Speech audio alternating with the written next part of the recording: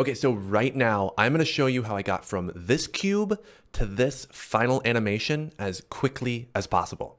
Let's go. I started off in Google Earth, literally just wandering around looking for inspiration when I found this tiny little church right here in the middle of nowhere. All of a sudden, I'm like obsessed with creepy churches. Like, look at this one in Kansas, and then this one is really scary. I also explored some cool landscapes that would totally work for one of my environments. So now I'm imagining like field, creepy church, mountain.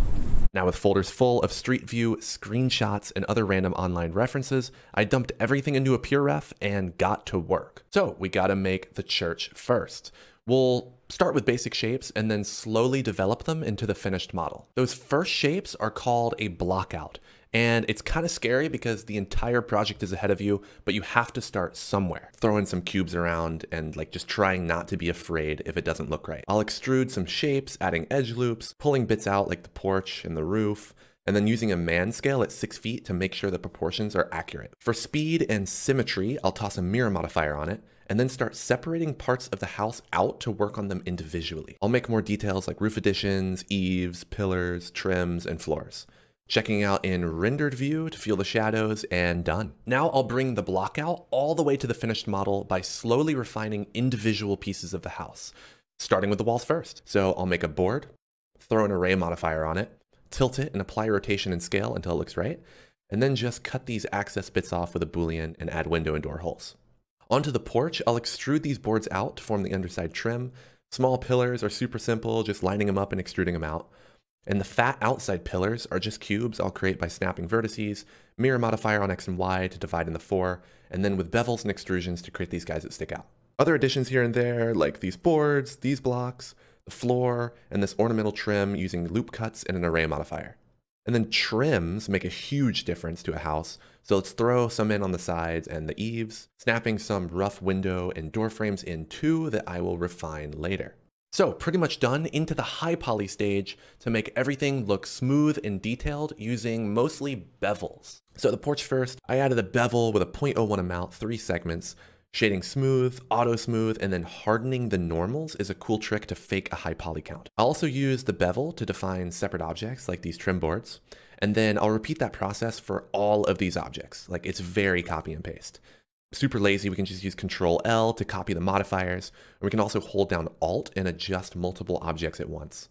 So the porch is done. Now we'll move on to the walls and we can get a little violent. I'll add edge loops to give myself geometry to work with. And then with proportional editing, I can pull boards out, warp stuff, bend stuff, and then just bash boards out completely. Now at a bevel, oh God, we made a sausage house. I'll just make the windows, starting with a plane, inset and extruding bits out for depth, and then bevels for that detail. Same process for the doors. I'm paying close attention to how a door is actually nailed together plank by plank. And that is a door right there. Finally, a chimney and some gutters. I think our house is finished, but we cannot texture until we UV unwrap, which is basically taking a 3-dimensional object and breaking it up into flat pieces for 2D images to sit on. It can be daunting, but I'll make it easy. So we'll work on the wall first. I'll just apply all my modifiers and then I'll go with a cube project. I'll highlight all of the UVs, average the island scales, and then pack the islands. Now with Text Tools, which is a free add-on, I'll add a checker map to make sure that everything is clean, and then the wall is done. So I'll move on to some other objects like the windows, same process, the porch trim, same process, the doors, the same process. And then I'll start combining different parts of the house into more manageable and optimized pieces. I'll assign materials to the meshes so Substance Painter can divide them into separate texture sets so it knows they're separate objects. And then we are ready for texturing, which is absolutely my favorite part of any project. And we will use Substance Painter for that. So always the first step, I'll toss my model in for a quick bake. This gives Substance Painter curvature, normal, ambient occlusion, and other data for us to work with. All right, let's develop the first material. But first I need to analyze my reference and write down a bunch of characteristics that I notice, like chipped paint, kinds of wood, kinds of metal, areas that see weathering and stuff like that. Starting with the paint, I'll drop in a base color, mix in some dirt for variation, adjust the roughness for a nice reflectiveness, and then height using a wood grain and grunge. I like to keep each feature separated for the most flexibility. Texturing, it's really just about layering and stacking nastiness up until you form something realistic. I'll make a wood material using the same workflow, just base color to roughness to variations to height, and this looks really good. Okay, now let's really make this house look abandoned and grungy by painting in the detail of the weathered wood using stencils. I'll pay super close attention to the reference, try to mimic the chipped and weathering effect of this wall. And stencils are just so cool because you get all this realistic data right into your mesh. You can see the undersides have less weathering because they are protected by the roof, so let's finesse the edges a bit. And then huge difference is to add some height between the two layers. So now I can push the paint above the wood and make it look super realistic. I also want some nasty crevices and edges using an edgeware generator here and a dirt generator connected to a grunge texture here. Let's tackle the porch with the materials we made for the wall. I'll just literally copy everything over and then I'll repaint all of the details using stencils. Also doing the porch floor, I'll use this nice wood grain, which is so much fun. And I think the porch is done. Texturing the rest of the house follows the same process. Here I'm doing the windows, the doors, the other walls, and the eaves. For the roof, I found this sweet PBR material from Quixel. I'll adjust it to make it my own with projection painted decals. I'll get some nice rust going on, I'll break it up with some grunges, and then adjusting the blending modes. Then I'll just export everything in the blender. I'll adjust my textures a little bit with levels and curves. Also, I'll add in my glass, and let's admire this house.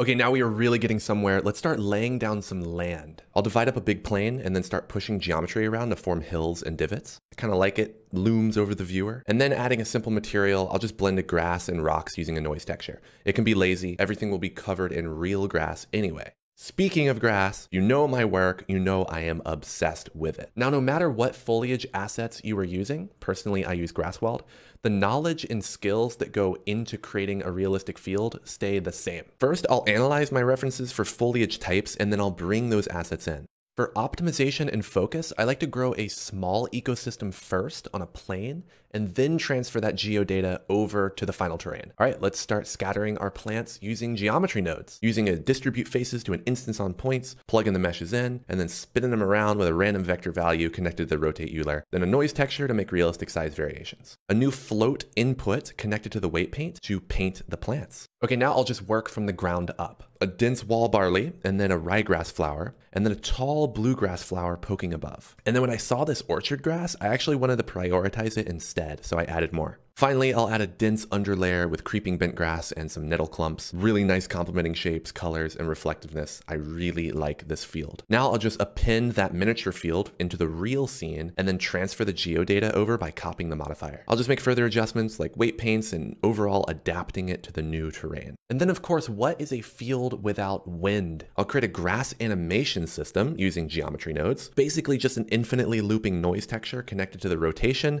gives us this. Okay, our scene is missing something really big. Trees. But where the hell do I get those?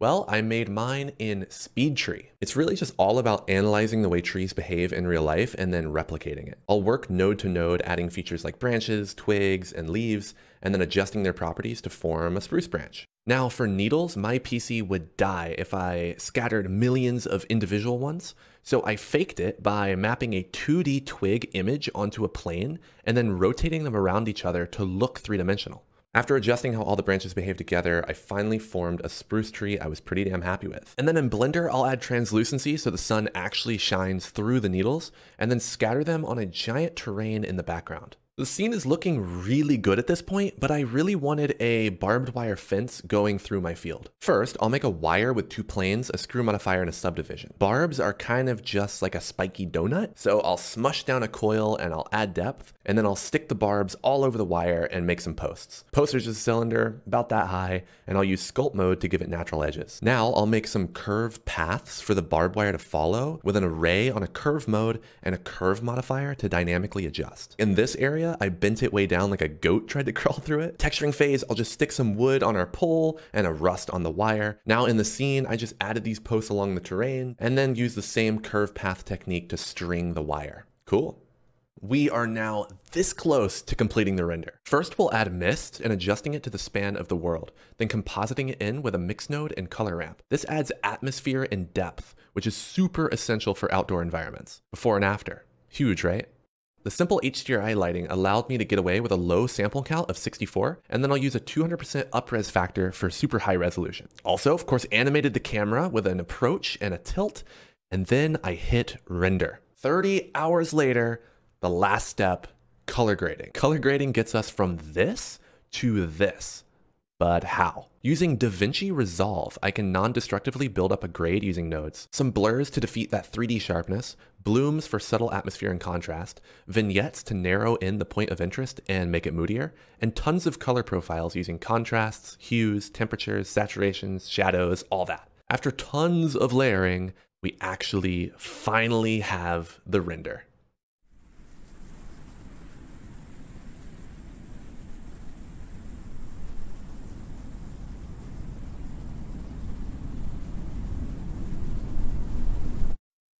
Okay, I know that was a lot of info, probably overwhelming, and that is why I have a 13-hour-long course releasing alongside this video detailing every single step I take for this project in full. That includes things that I didn't even cover here. It's a legit tutorial going through everything you need to know on a technical level about each software, so Blender, Substance Painter, SpeedTree, Davinci Resolve, but also just on a conceptual level about 3D art in general. It's designed for both experienced 3D artists that are curious about my workflow, but also especially beginner artists who need that initial boost. It's all neatly organized in the chapters. I tried to make it as fun as possible. It's also cheap. So yeah, the links are below for that. And thanks for watching.